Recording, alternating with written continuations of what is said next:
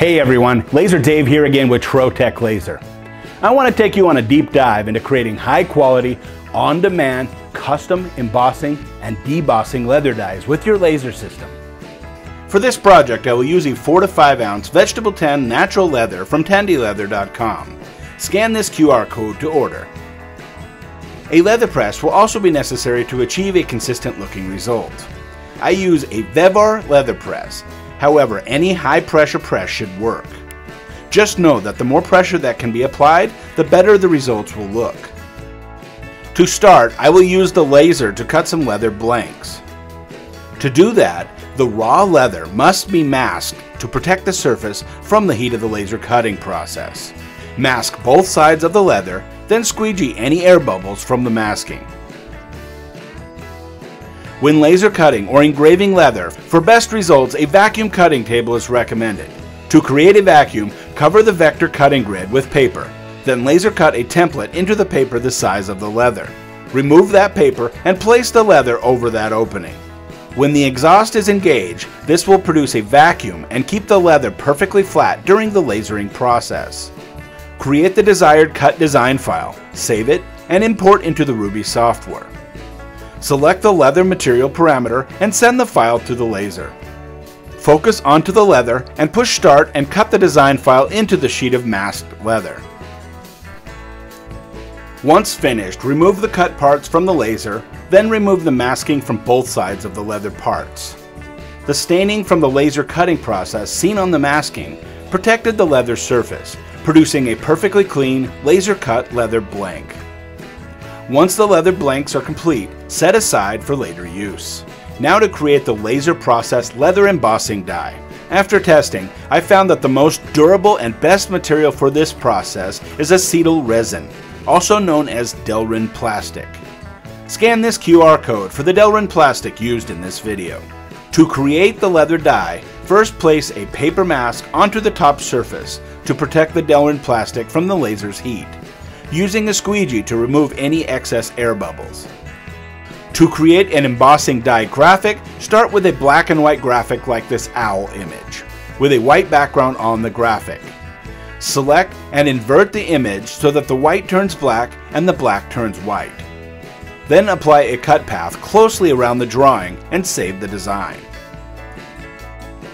Import that design into the Ruby software and place it into the prepared screen field.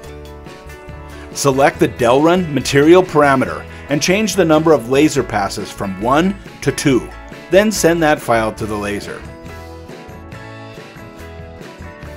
Place the Delrin plastic into the laser with the mask face up and focus onto the material surface. Start the laser and engrave and cut the design file into the sheet of Delrin plastic. This example is being run with a Speedy 400 120 watt laser at 100% power, 40% speed, 1000 Hz, 500 dpi with 2 passes and a 2-inch lens. Once finished, remove the parts from the laser. Use a small wire brush to clean the plastic and any excess masking and plastic residue.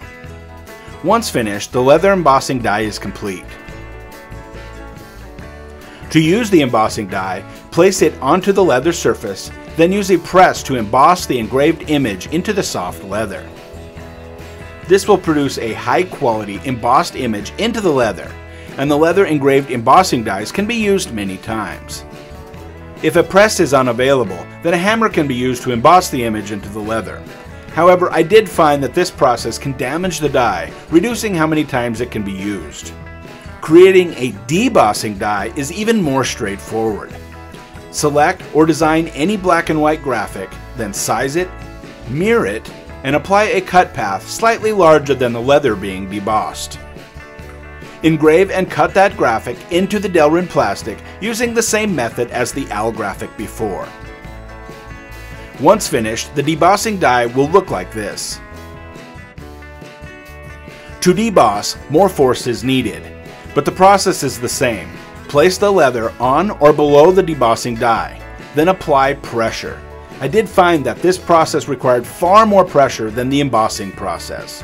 If done correctly, everything besides the image will be compressed, producing a raised image into the leather surface. This process has produced an outstanding, high-value look into the leather. This same embossing process can also be created into a pattern.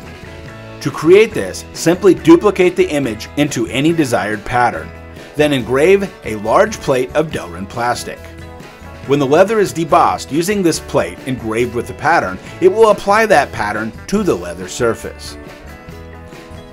I found that any graphic I could find would produce different looks, patterns, and feels, each producing a different, unique look and feel into the leather surface. The possibilities are truly endless.